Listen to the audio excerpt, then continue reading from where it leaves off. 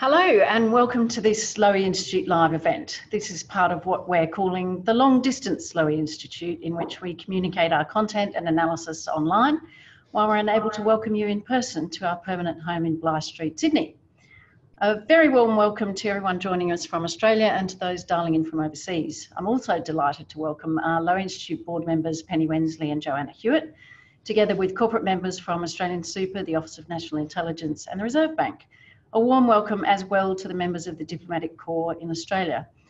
For those of you who don't know me, my name is Alex Oliver and I'm the Director of Research at the Lowy Institute. Joining me today is one of Australia's most influential journalists and columnists, Peter Hartcher. Peter is a non-resident fellow at the Lowy Institute and the political and international editor of the Sydney Morning Herald. He has been a foreign correspondent in Washington and Tokyo and recently authored the quarterly essay Red Flag, Waking Up to China's Challenge. He also wrote one of the Institute's first Penguin Lowy Institute papers, The Adolescent Country, but of course we've grown up since then, haven't we, Peter? Joining Peter on our virtual panel is Natasha Kassam. Natasha is the author of the 2020 Lowy Institute poll and directs our diplomacy and public opinion program. Tash took over from me as the director of the Lowy Institute poll and joined the Institute from the Department of Foreign Affairs and Trade, where she's a very experienced diplomat with postings in Beijing and Honiara. She was also on the drafting team for Australia's influential foreign policy white paper of 2017.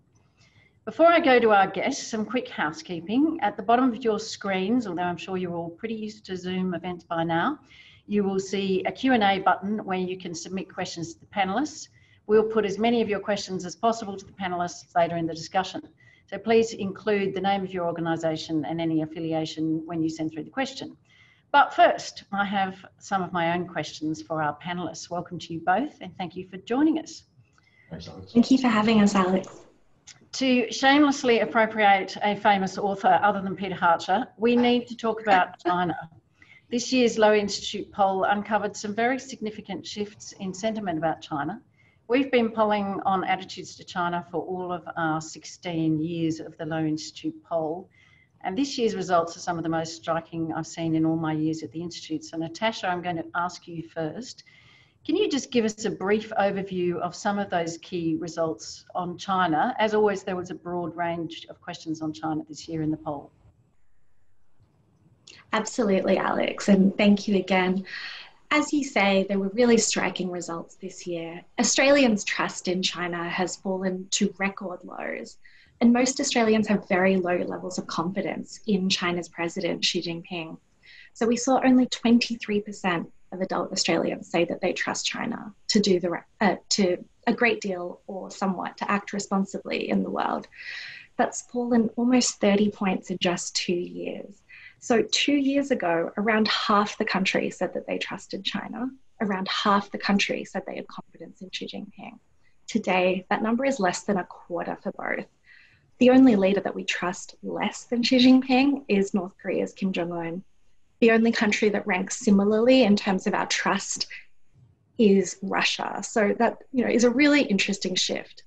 That might seem obvious given the way in which the Australia-China relationship has shifted or deteriorated in recent years. But I think it's important to keep in mind that until 2018, Australia was actually an outlier in terms of sentiment towards China. Over the past decade, certainly in Western liberal democracies like the UK, the United States, Canada, sentiment has really soured on China. But even in our region, in the Philippines, South Korea, India, Indonesia, there's also been a lot of negativity over the last decade. But Australians remained really positive until 2018. A lot of this is because until 2 years ago, Australians largely saw China as an economic opportunity. What we've seen is the rise of debates about foreign interference, about Huawei, Hong Kong, economic coercion. That perception is now shifting, and Australians are increasingly seeing China as more of a security threat than they have in the past. We can see that playing out in terms of Australians' anxiety about what is perceived as an overdependence on China economically. So 94% of Australians said in the poll this year that we need to look for other markets to reduce our economic dependence on China. Now, we've never had 94% of Australians agree on a single issue in the 16 years of our poll. And I think that's really striking. There are many reasons, and we can get into it later, as to why the China question has really changed in the minds of Australians. But I would briefly say that the China story has changed in Australia, and awareness amongst the public of increasingly problematic behaviour from China has also changed.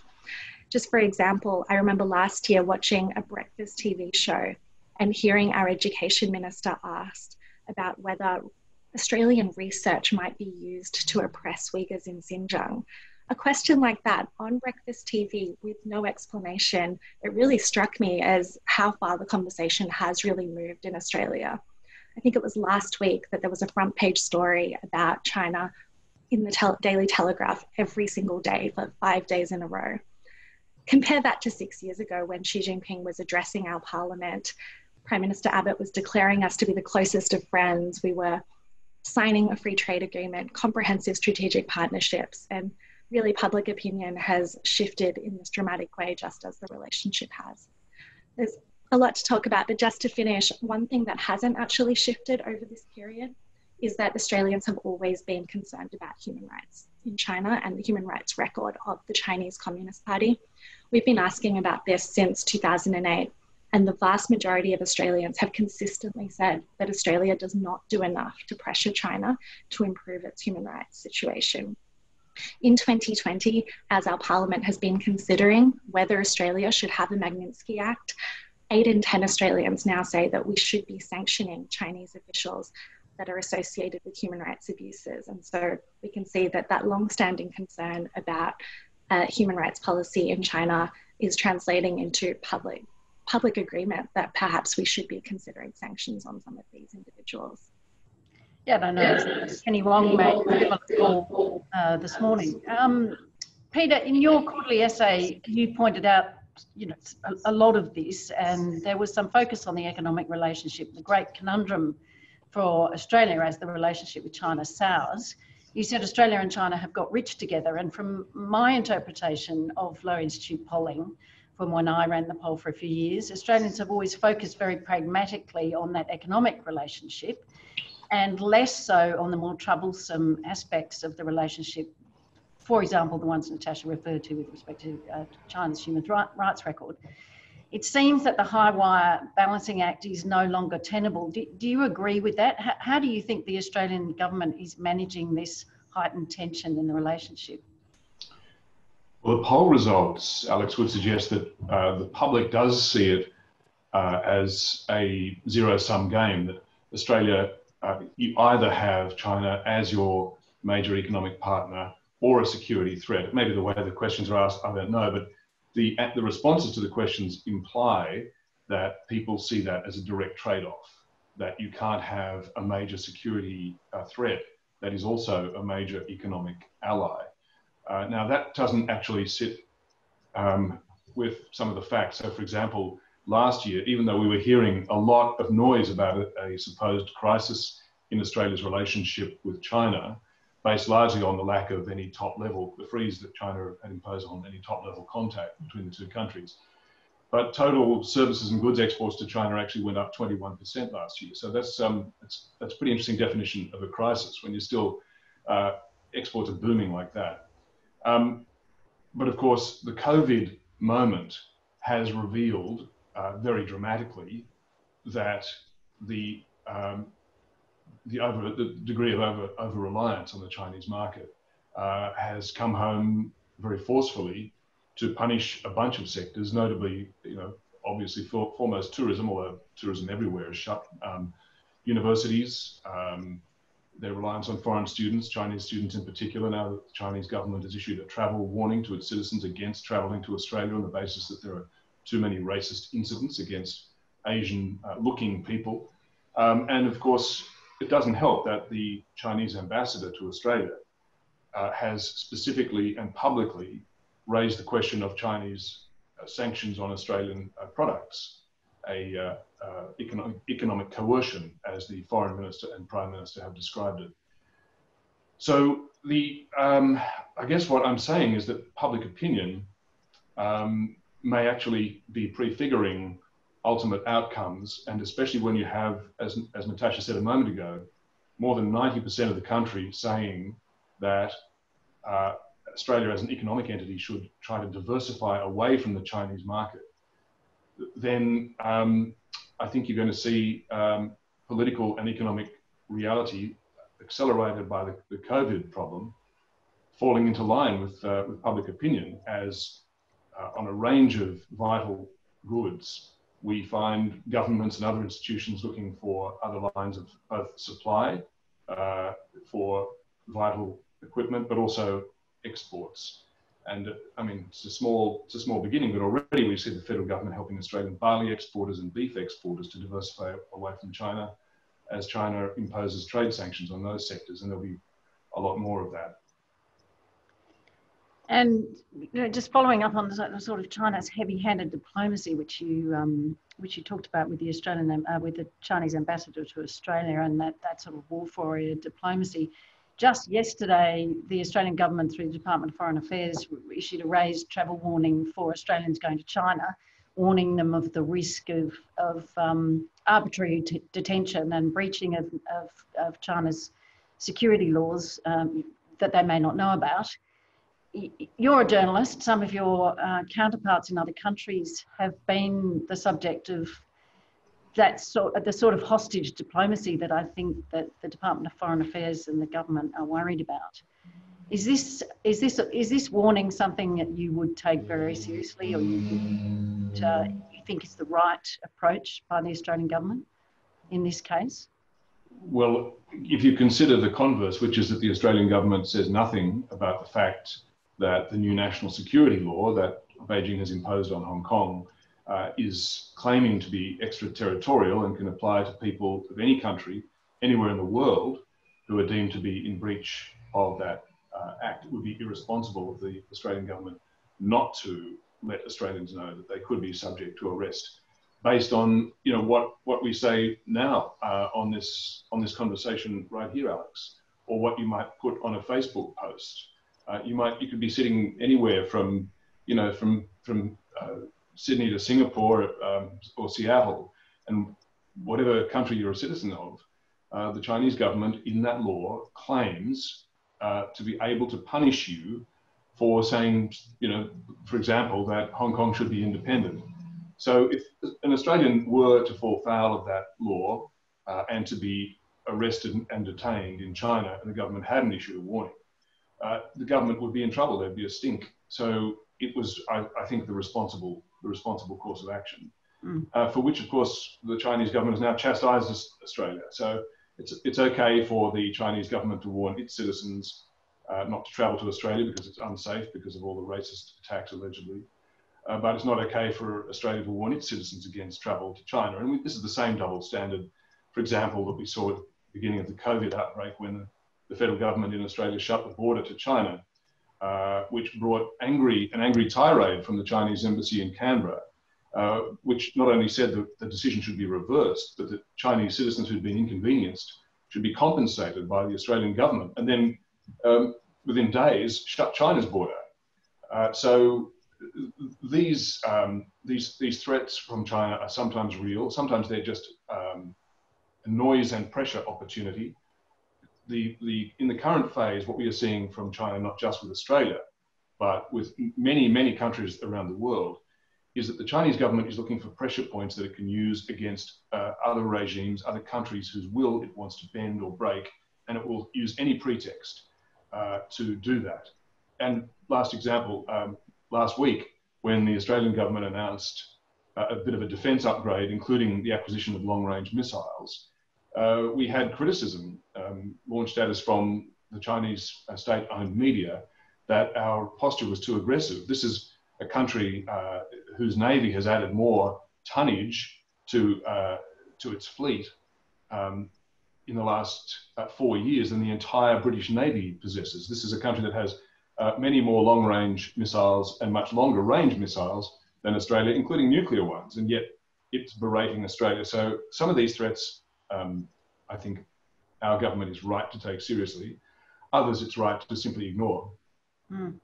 We're seeing three things are certain now: death, taxes, and harsh rebukes from China. You bet.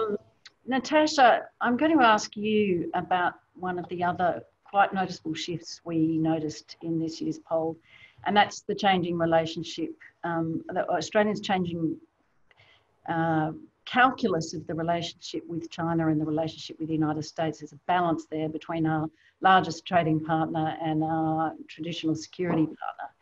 Can you describe what's going on there in the way Australians are feeling about juggling these two relationships? Yeah, you're absolutely right, Alex. And we've been asking questions about this so-called China choice in the annual Lowy Institute poll for as long as this debate has been around, really, whether Australia will need to choose one over the other, whether Australia can somehow be a bridge or a mediator between the United States and China. And for all of the years that people have said we don't need to choose or we can't be a bridge, I do think the kind of escalation that we've seen of great power competition between the United States and China is in many ways a newer challenge, and Australians are noticing and responding to it. So this is really interesting for me. If you asked in 2017, 3 years ago, whether the United States or China was more important to Australia as a country, we were split. Literally half said the United States and half said China. And even last year, if we asked a question about which relationship we should prioritize, even at the cost of the other, we were almost divided down the middle. But we've seen that shift a little this year. And we asked this question in March, and I think that's important to keep in mind because March, when the Lowy Institute poll was in the field, was before the United States had really descended into the tragic public health crisis that we see today. But in 2020, we are leaning back towards the United States from having been divided for quite a few years. So now we see 55% of Australians say that our relationship with the United States is more important.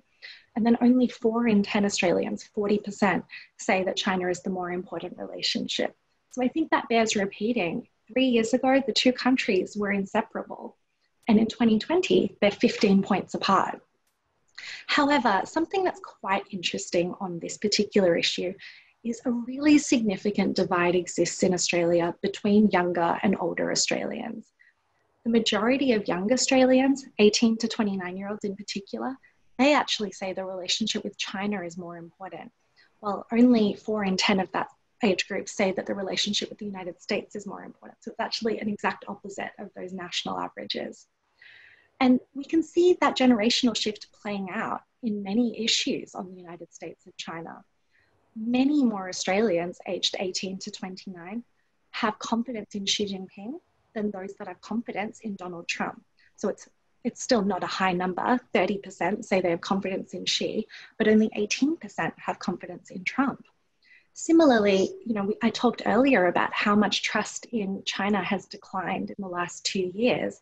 But if you look at that youngest age group of Australians, the trust level in China is about the same as the United States, which is to say not high, but it's actually not that divide that you're used to seeing where the United States is kind of up here and China is down there. We see this on a range of other issues as well. About half of older Australians say that foreign interference in Australian politics is a critical threat. Only a quarter of 18 to 29-year-olds say that. And similarly, if we ask questions about, say, Chinese technology in Australia and allowing Chinese technology to be used for building critical infrastructure in Australia, older Australians are very opposed to it.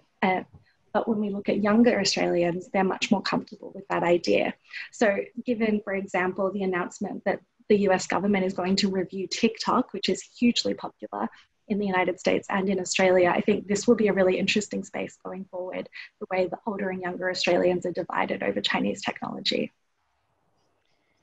Yeah, Peter, what do you think about this generational shift? Is this, do you think, an example of sort of youthful naivety over the wisdom of years? Are younger Australians right to have what appear to be more open minds about China? It strikes me as a bit odd that they are highly critical of China's record on human rights abuses and untrusting of China, but see the relationship with China as more important than the United States. In your work on China, have you encountered this? Do you have any explanation for it? I would never claim the wisdom of the years over the younger generation, though, Alex. And I've got 5 kids, so I would never make that assumption. I wouldn't survive if I did. Look, rather than differing levels of wisdom, I suspect, and this is just a theory, that it's differing inputs of information. The one thing that the younger generations know a great deal of when it comes to world affairs is Donald Trump. They overwhelmingly depend on their feeds, Facebook, Instagram, and other for information from the outside world. And that's dominated overwhelmingly by US sources. And what I know from it's a small sample. I don't know if it's statistically valid, but there's 5 of them. And they range. What's that? More statistically valid than mine. Oh, there you go. Okay. So I'll keep going. Ranging from 16 to 33, they all know a lot more about current US politics and policy than they do about Australian.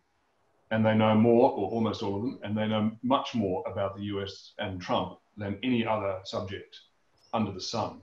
So, and being fed that information, which is broadly highly critical, of course, of Trump, I think has shaped their view, where the US is it's a subject of derision because of the association with the Trump as a consequence of the input feed that they constantly get.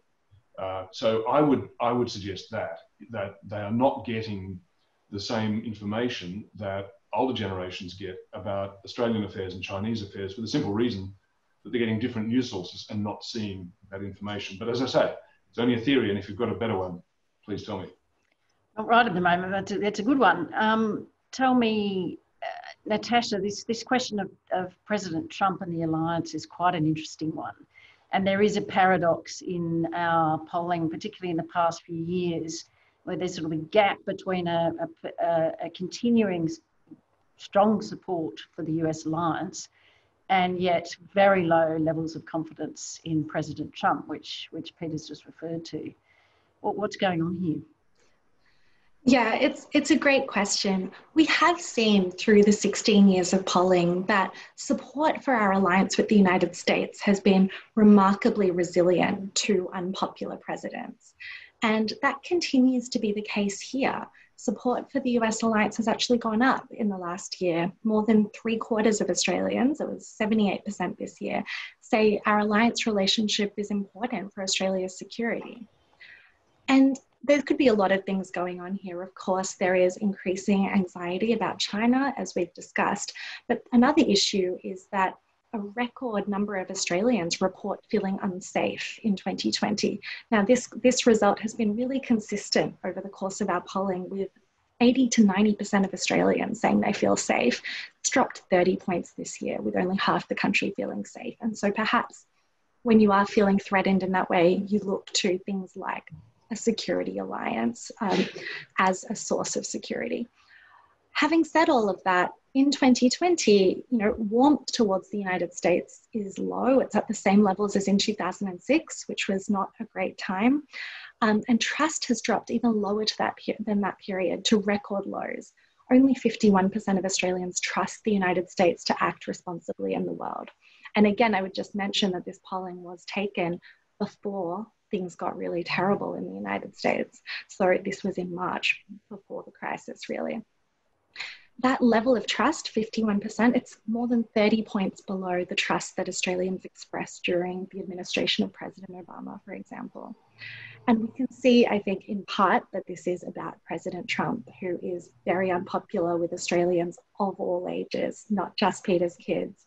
We see 1 in 3 Australians have confidence in Donald Trump to do the right thing, only 30%.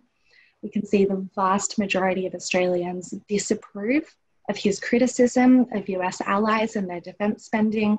They disapprove of him withdrawing the United States from the Trans-Pacific Partnership Agreement, and they're particularly critical of his decision to abandon the Paris Climate Agreement. So we have this kind of strange contrast where Australians, they don't seem to like President Trump very much. They're quite against all of those America First policies, so they're called, but they are very supportive of the alliance. And there is yet another paradox that I just thought I'd mention, which is when we asked Australians who they would prefer to be the next US president, something we ask in each US presidential election cycle, 73% said Joe Biden. And given what I'd said about Australian views towards President Trump, I think that isn't unusual. But this year, 23% said that they would prefer President Trump to be the next president, which is actually 11 points higher than in 2016. So it can be seen as a boost of support, admittedly from a very low base. And I think what is going on there to some extent is that in 2016, before President Trump became president, I think Australians were glued to the media, as Peter said, watching the US politics play out. The Republican primaries had President Trump and others saying some things that were really very scary from the Australian point of view. When a lot of that did not necessarily happen, and as much as Australians don't appear to approve of a lot of US policy, there has become a predictability.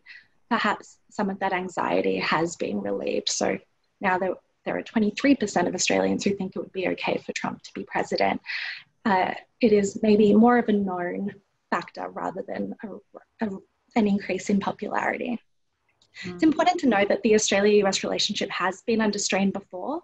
And I think we've seen some of these shifts in the past. You know, Australians weren't happy during the war on terror, during the global financial crisis, and the alliance has survived many of those rifts. So I think the jury's still out on whether some of those sentiments will bounce back, but yeah, that support for the alliance, it's still there despite all of this. Interesting point you make about bouncing back. Peter, the relationship with the United States under the Trump administration is something you've written about recently, and the latest drama, of course, was regarding President Trump's failure to notify America's Five Eyes partners that Russia was paying Taliban bounty hunters to kill coalition troops. You raised the spectre in that article that America might be becoming a less reliable security partner for Australia. Now, John Bolton, the former National Security Advisor in the White House, was interviewed this morning in Australia saying that this is an ephemeral thing and that when Trump was gone, we would kind of snap back to more normal relationships. Do you think this is a Trump phenomenon or is it something more enduring?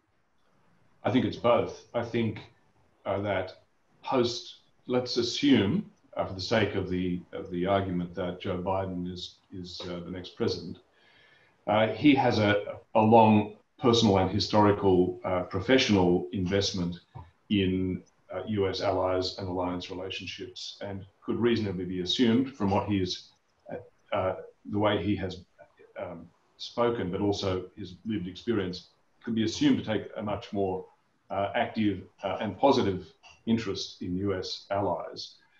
But what won't change, I don't think, here, Alex, and what I think we need to accept as an enduring feature of US affairs is twofold. One is that what Trump did at the last election was to politicize alliances, and he's continued to do that. That's a first. Until then, it had been a broad bipartisan position in the US that both parties and both sets of policy elites and the general public accepted that US alliances were a very positive thing.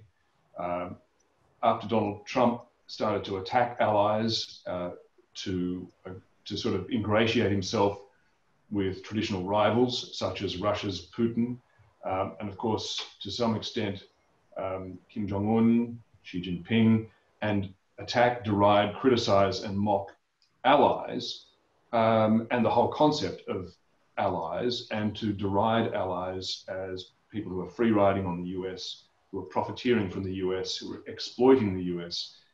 That's politicized the whole concept of alliances in the US.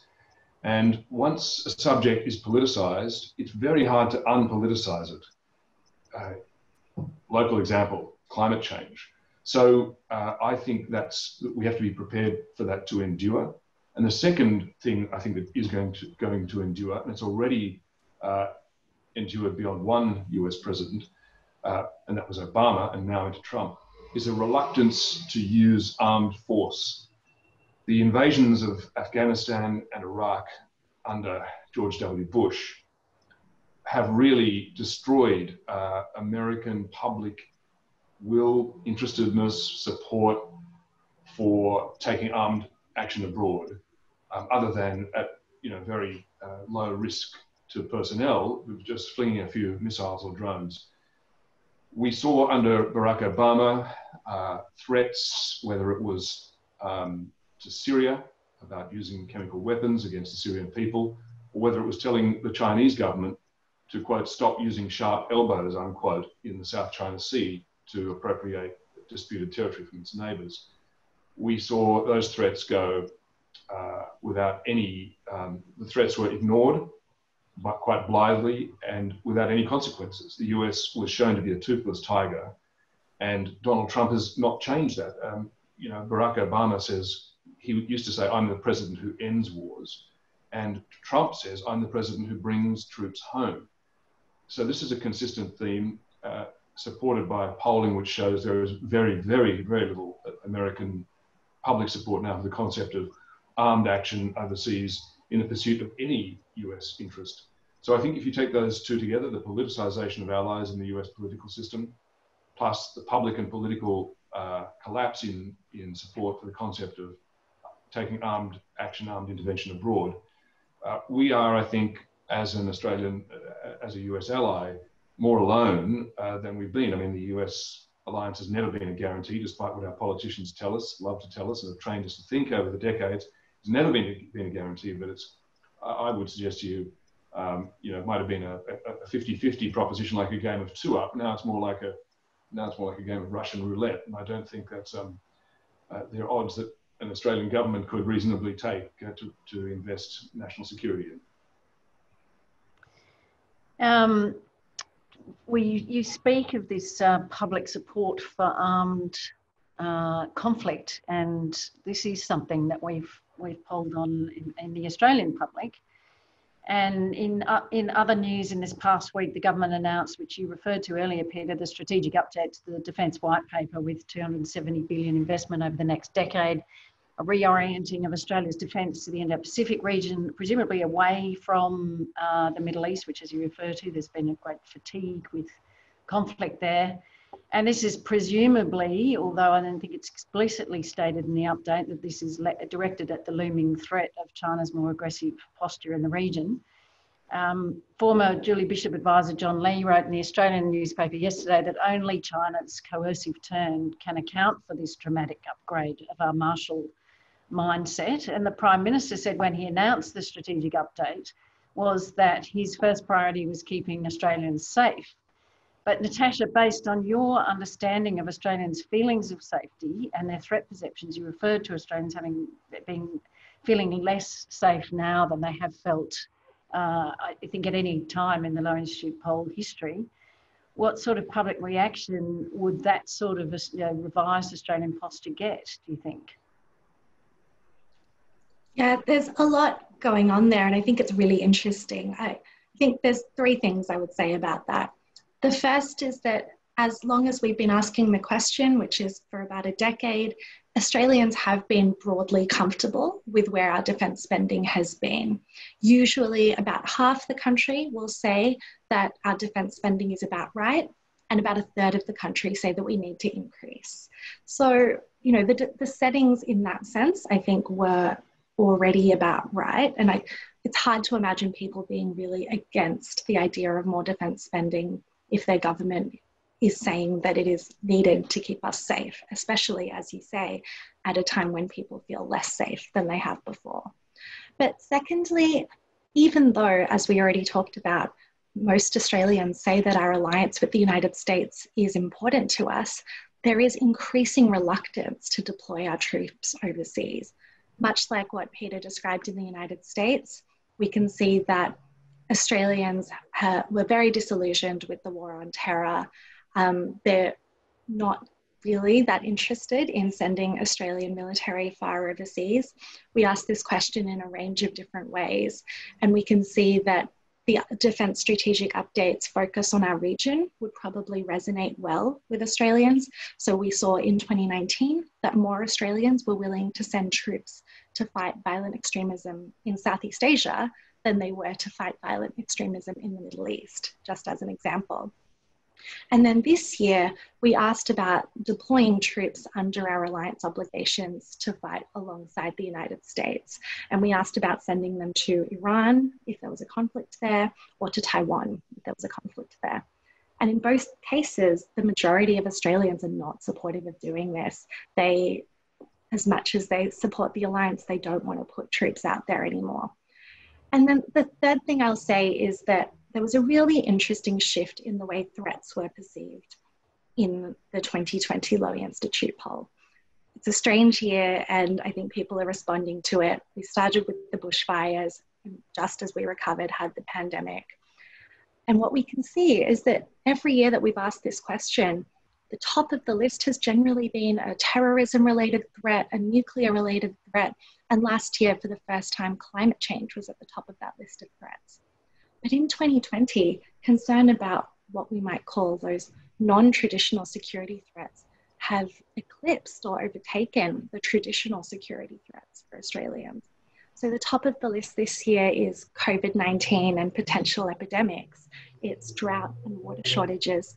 And then really interestingly, it's a severe downturn in the global economy. So concern about a downturn in the global economy as a threat, again, a question we've been asking for some years, has gone up by 20 points in the last year. And then those traditional threats, such as international terrorism, Iran's nuclear program, they appear to have moved from the forefront of the Australian public's mind. So there has been a really interesting shift there, as much as I think Australians would generally be comfortable with that increase in defence spending. Those military threats do not appear to be what Australians are most scared of or most anxious about at this moment. Peter, I'd like to go a bit off piste here and talk a bit about leadership. And you've already raised the leadership of Donald Trump, which has been interesting. There seems to be more emphasis today on leaders' qualities and personalities. There's a rise of populism and populist politicians such as Donald Trump, Boris Johnson and Narendra Modi. And I noticed Jair Bolsonaro has now got COVID. It's interesting. These politicians seem to be very popular in their own countries, but Australians don't hold much confidence in them based on our results. The Donald, for example, is very unpopular here, as Natasha's outlined. And Modi and Prime Minister Johnson don't fare much better. Jacinda Ardern, on the other hand, has stratospheric ratings from Australians at 87% of Australians confident in her leadership. And Scott Morrison is also doing far better than he was earlier in the year. Do you think that this represents a rejection of populist leadership by Australians? Can you talk about a little bit about that? Well, I think it represents the rejection of ineffective leadership. So the Australian public, we see this year, is very responsive to actual events and performance, not so much political claims and rhetoric. So after the bushfire debacle in Australia, where Scott Morrison simply refused to lead, and obviously, famously, infamously went on holiday to Hawaii secretly while the country was burning. The degree of public disenchantment with Morrison was intense. He became a national joke, a bit of a subject of contempt, and it was just a dismal failure on every level. And when I talked to Morrison last week, he said, the thing I have learned from people who've held this job before me is that they rarely repeated the same mistake twice. And so what he was saying there is, I might have messed that up big time, but I'm alert to crises and I'm prepared and willing to act now. And you see that in his response to the pandemic, where in stark contrast to the whole bushfire problem, Morrison did lead, he was decisive. The results have been that the Australian mortality count in this pandemic have been among the best in the world, and the public responds. Morrison also provided economic buffers pretty decisively. The public responds to performance. So I think the Australian public are responding to effective government in Australia, just as they are to effective government in New Zealand. Both Australia and New Zealand have four deaths per million population, an identical level of effectiveness. The US has more than 400 deaths per million population, and the UK is even worse than that. So I think populist governments are being rejected or marked down by the Australian public, not necessarily because they are populist in their name or nature, but because of the results that they show. And I suspect, in my view, I think that's a pretty sensible position to take. And I'm sort of, on a personal level, a bit relieved that we seem to still have a bit of common sense in the Australian public polity. And yet, President Trump's opinion polling isn't too bad, considering what you refer to as this, very ineffective response from a populist politician.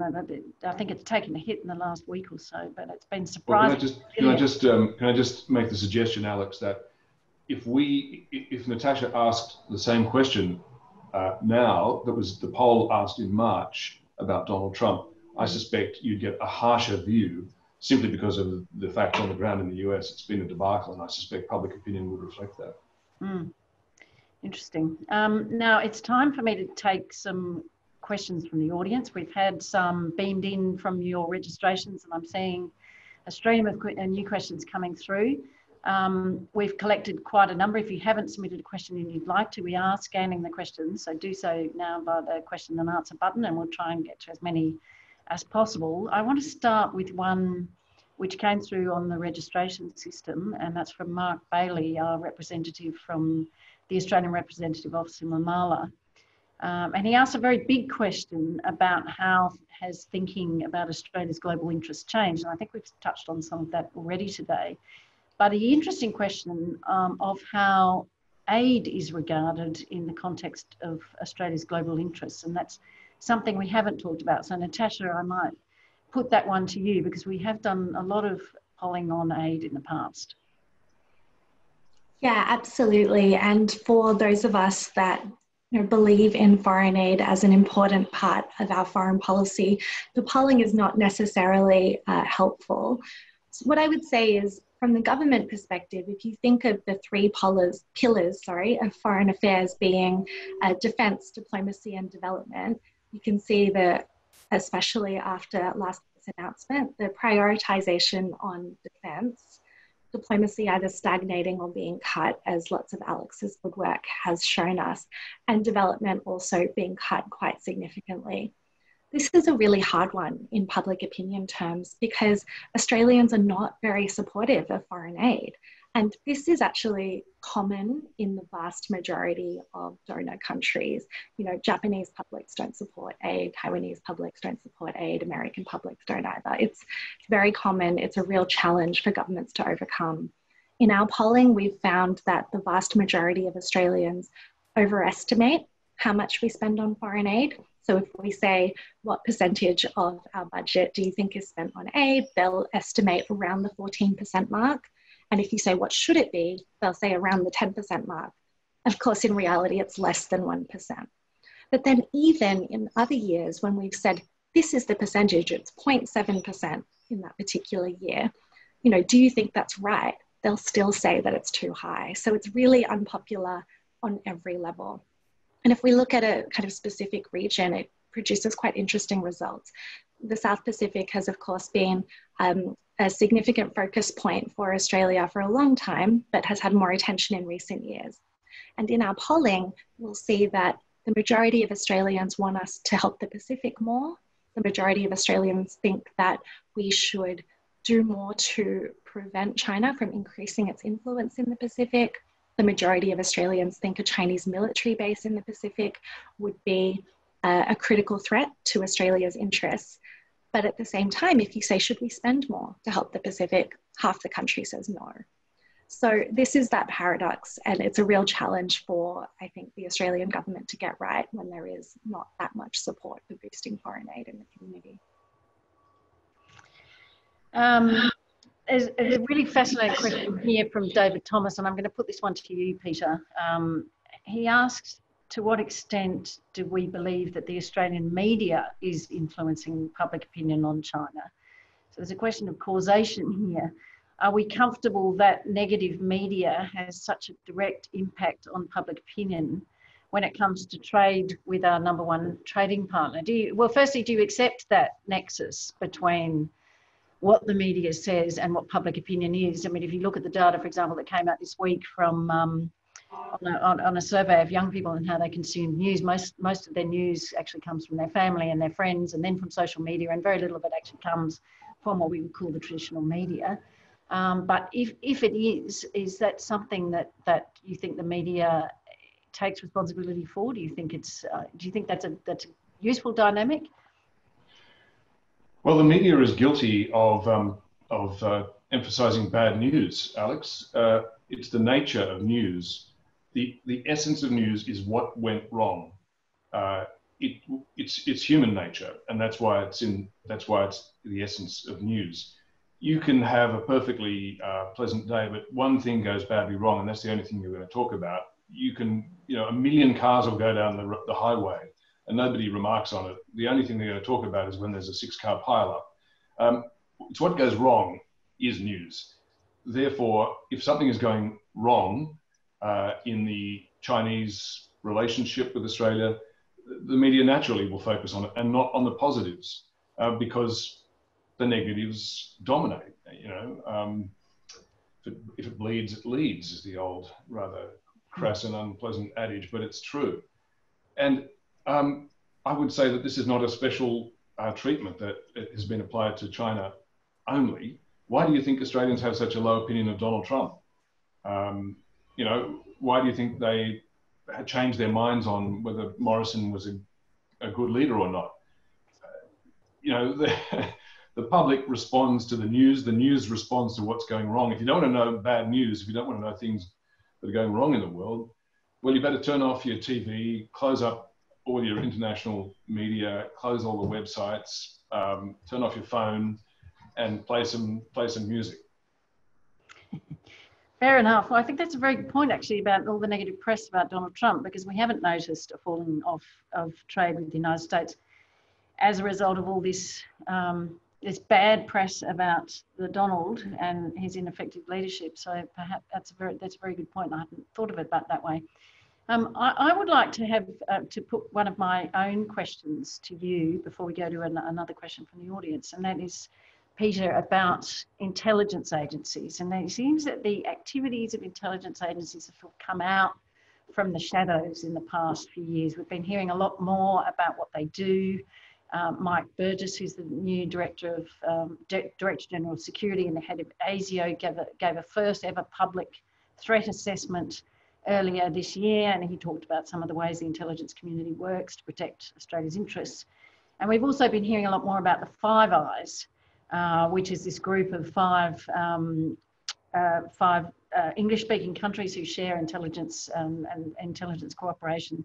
And that's been a very shadowy grouping in the past, which we've heard little about, but now it's been elevated, particularly with COVID, as we've had leaders meetings, we've had foreign ministers meetings, finance ministers meetings for cooperation on the economy, on issues like COVID in Hong Kong.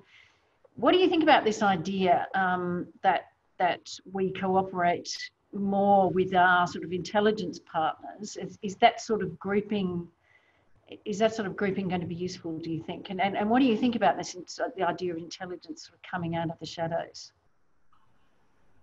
Well, it's to me, the most striking change, Alex, and you touched on it, was when Josh Frydenberg said we should start using the Five Eyes as an economic forum, and initiated the first Five Eyes, treasurers, finance ministers meeting. Frydenberg says that I want to do that regularly. We've agreed to do that regularly to talk about economic and trade and finance issues. This is a new emphasis on trust, where economic relationships were dominated by profit, cheapest source of supply, and highest place to sell to.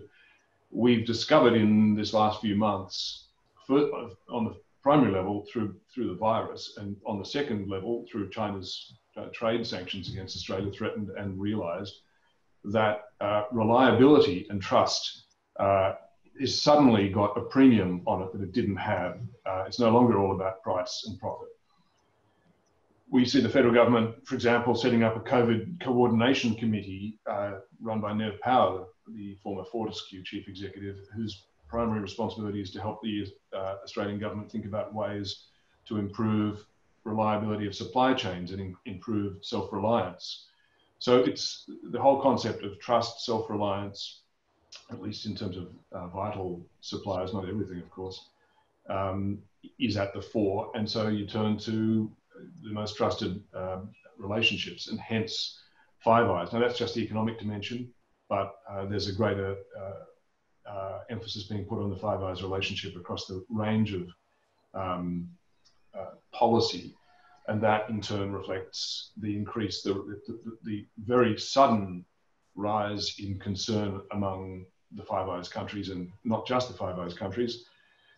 Many democracies around the world concern about China's new aggressiveness and its repressiveness. So yes, the Five Eyes has, I mean, you could probably even today ask, maybe this is a question for the poll another time, but you could probably today ask most Australians whether they've heard of the Five Eyes group and what it means. And probably most of them wouldn't have, but I suspect many more have now than had even 1 year ago. We'll definitely put that one in the bank. We have asked questions in the past about intelligence, intelligence activities and intelligence agencies, and there's been a much higher public profile of those too, Natasha, with the trials of Witness K and the East Timor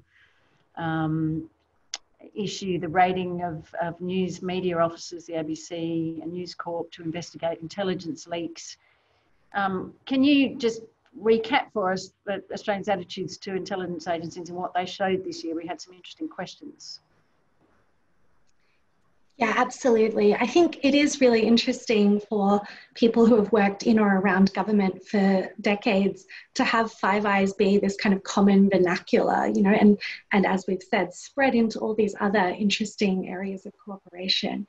So we did ask this year about intelligence agencies and law enforcement agencies in light of some of those debates. And it was quite interesting. The majority of Australians, 8 in 10, say that intelligence agencies are effective at protecting Australia's national security. And then we also had a majority, although a smaller majority, 59%, that said that these agencies have the balance right between, you know, protecting national security and being open and transparent with the Australian people. Now, this is the first time we've asked this question, so we don't know if this has shifted as intelligence agencies have kind of come into the light, as you say, but it is something we'll be able to test going forwards. And then again, with the issues of raids on journalists and other high-profile questions around the Your Right to Know campaign, we asked whether law enforcement had the balance right between enforcing the law and protecting freedom of press, and 59% of Australians said that they did. So, you know, people seem to be broadly comfortable with where intelligence agencies and law enforcement are at in their relationship with the public. I'm going to ask you, Peter, an interesting question from Bates Gill. He raises our polling and suggests that from that, Australia seems to have made its own China choice, but not in the direction which we might have assumed a decade ago, when the relationship with China seemed to be on a lot better footing and it became our largest trading partner and so on. And it seems that our choice has been made towards the United States, regardless of how we regard its leader. He asks if we think this is a long-lasting and structural trend, or is it only a short-term phenomenon? What do you think, Peter? Difficult question. Well, 2 points. First is that Australia isn't unique in making that choice. You saw, I mean, last year, for example, there was a Pew poll of something like 20 plus countries' views on trust in China, trust in, and the result there was that where the Australian public view sat was bang in the middle, bang in the median of democratic states worldwide. So Australian opinion has shifted. We are not an outlier so much in the general trend. The general trend has been increased suspicion, alarm, and hostility towards China, as China itself has become more assertive, pushier, and more repressive, both at home and abroad. The second thing I'd add, and to answer your question, Bates, is that I think the public, and therefore ultimately, although it can take a long time, the politicians, will react to changed circumstances rather than necessarily lingering impressions. And the evidence for that, one amazing piece of evidence for that is in the poll itself, which shows that the only country which has actually been a plausible threat to invade Australia since European settlement, Japan, is one of the most trusted countries in the poll. And its leader, I think, I might have this wrong, Natasha, but I think Shinzo Abe, the Prime Minister of Japan, is trusted as much or maybe even more than our own Prime Minister. So that's a pretty dramatic change in sentiment. Okay, it's taken a few decades, but just to make the point that these attitudes, ideas, grudges, stereotypes aren't permanent. They change with the facts, and I suspect this will prove to be another case of that too. Well, one thing, well, you've answered a question that came in from Barack Cook about attitudes towards Japan, and Barack, I hope that we've slightly answered that. But there are some questions about Japan in this year's poll, and they have been over the 16 years. So, welcome you to go and have a look on our interactive website, which is a pretty amazing website with every single result from all 16 years of our public opinion work, and you can break it down by demographics, by gender, by age, by education level, by country versus metropolitan. It's a really amazing and immense resource. So I encourage you to have a look at that. But Peter, I'm going to ask you a question, if you don't mind me taking the liberty. So adding you to the 3,000 or so Australians who answered our poll, which we took in late April 2020 to gauge reactions to COVID and how COVID might be changing the world.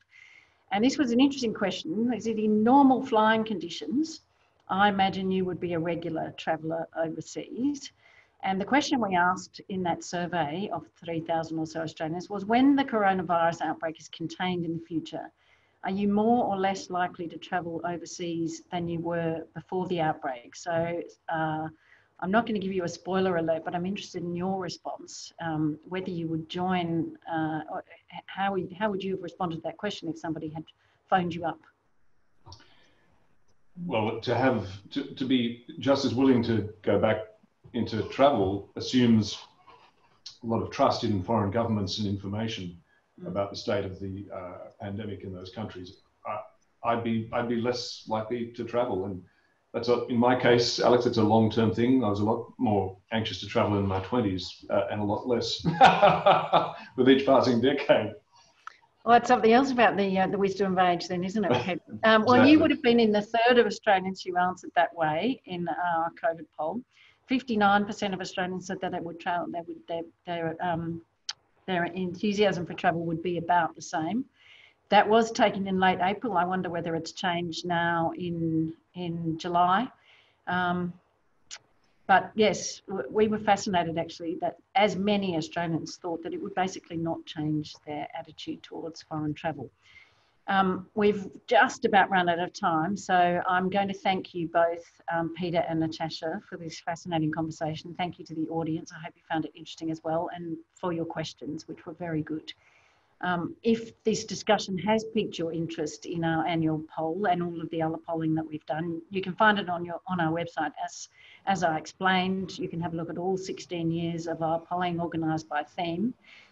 It's an invaluable resource for us, so we hope it's been interesting and useful for you too. So until our next Lowy Institute live event, please keep an ear open for our podcasts. I hope you've noticed them, COVID Cast and our Executive Director's podcast, The Director's Chair. They're available where you get all of your podcasts, SoundCloud, Spotify, Apple. Our next episode of COVIDcast will be released on Friday the 17th of July and features a discussion between our former Prime Minister Malcolm Turnbull and the Lowy Institute's Hervé Lemahieu, who directs our Asian Power and Diplomacy program. In the meantime, from everyone here at the Lowy Institute, thank you for joining us today, and please stay safe.